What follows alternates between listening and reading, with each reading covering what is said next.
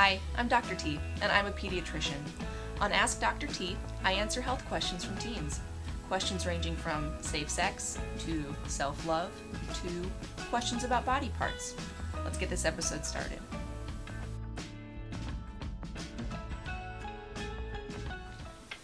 Alright, we've got some penis questions, okay? Question 1. My penis is really big for my age. Is that normal?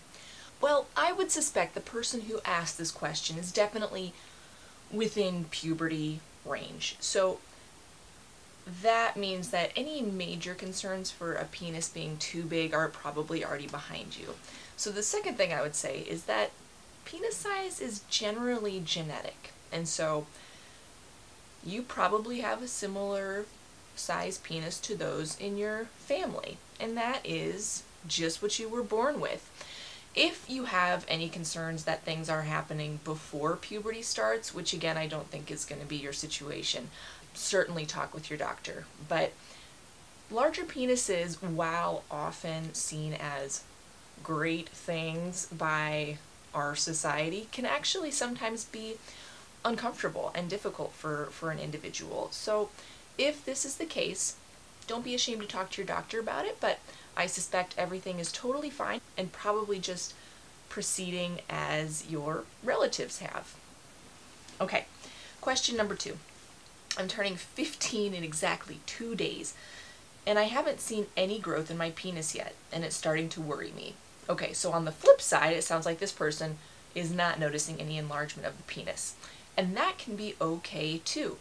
But the answer is this okay? Depends really where you are in puberty. So medically speaking, at the age of 15 and you haven't seen any puberty signs, we would want to talk to you about potentially just delayed puberty or a late bloomer, which can be completely healthy and totally normal. Nothing to worry about.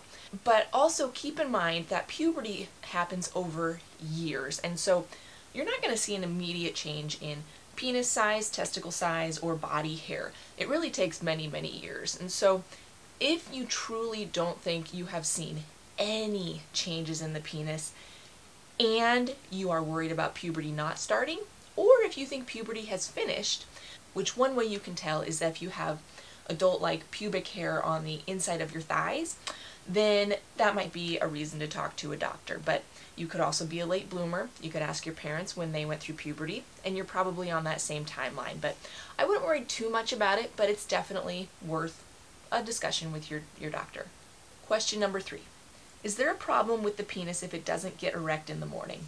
Not necessarily. So the morning wood is actually an erection that happens during the REM stage of sleep, so the rapid eye movement stage of sleep, which is when we dream. And we actually cycle through this about 3 to 4 times a night. And so just because you don't see it when you wake up doesn't mean it hasn't happened at some point during the night. The other thing is you usually have to wake up during REM sleep or close to REM sleep in order to see that morning wood. But if you wake up during a different stage of sleep, then you're not going to see it. And that's okay.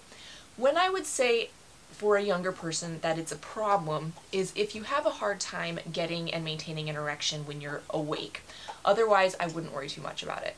Question number 4. I'm uncircumcised and I am able to retract my foreskin when soft and erect.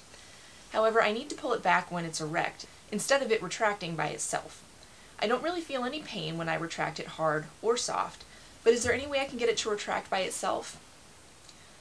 Not really. It just sounds like you have extra foreskin, and that's okay. Keep in mind that when you are using a condom, and even sometimes when not, a little extra lube on the inside of the condom or on the penis and foreskin can help with that foreskin movement and make that a little bit more comfortable for you. But it's okay. If it's a lot and it really interferes with sex or makes you uncomfortable, you can always talk to a doctor. And question number 5. When I masturbate, I occasionally ejaculate under 5 minutes and my semen is thicker and whiter in color.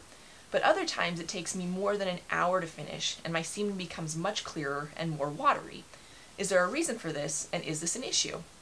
So the duration of masturbation and the consistency of semen, really, there wouldn't really be much of a link. What would probably more be related is how often you are masturbating.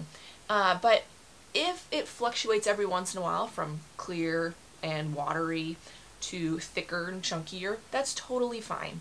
The normal consistency of semen is going to be clear, white, creamy, or even sometimes they say grayish in color. And clumpiness can be just clumps of protein. It doesn't sound like you have an issue that needs medical attention, but if you were to notice a change in your semen consistency, in the color, something like yellow or green, or if you develop pain with ejaculation or pain with peeing, those would be reasons to see a doctor. But it sounds like you're totally normal. It can certainly fluctuate from day to day. Alrighty, that wraps up penis questions. And remember, if you have a question for Ask Dr. T, you can either respond in this video or submit through my website, askdrt.net.